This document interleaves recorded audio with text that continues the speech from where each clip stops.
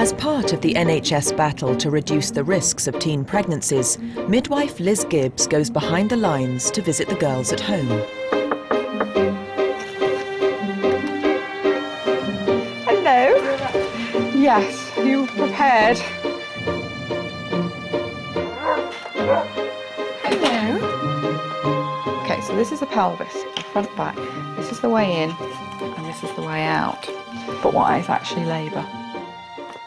Come on. Okay. And then obviously you'll be 15 in December. It's not going to be easy, is it?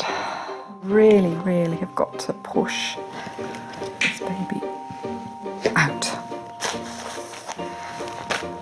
So, what are you going to do?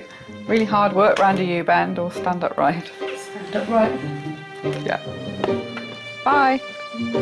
While Liz visits to give advice, she's also checking up on her trickier patients.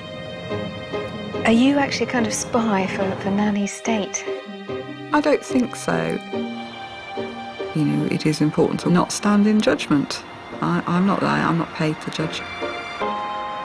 What are you doing? I thought you'd given up. The doctors. I did cut down through my pregnancy. They said for me to cut down gradually. So I tried that, and then they said just quit, full stop. And I couldn't do it. Not good. It's a bit embarrassing. Yeah. Why don't you tell Lisa off for smoking? It's not going to help. It really isn't going to help. If you've just got a virtual stranger coming up and telling you what to do, they're going to think, well, who the hell are you? And they'll walk, and that's the worst thing. So you're going to finish the rest of that, or are you going to put it away, naughty girl?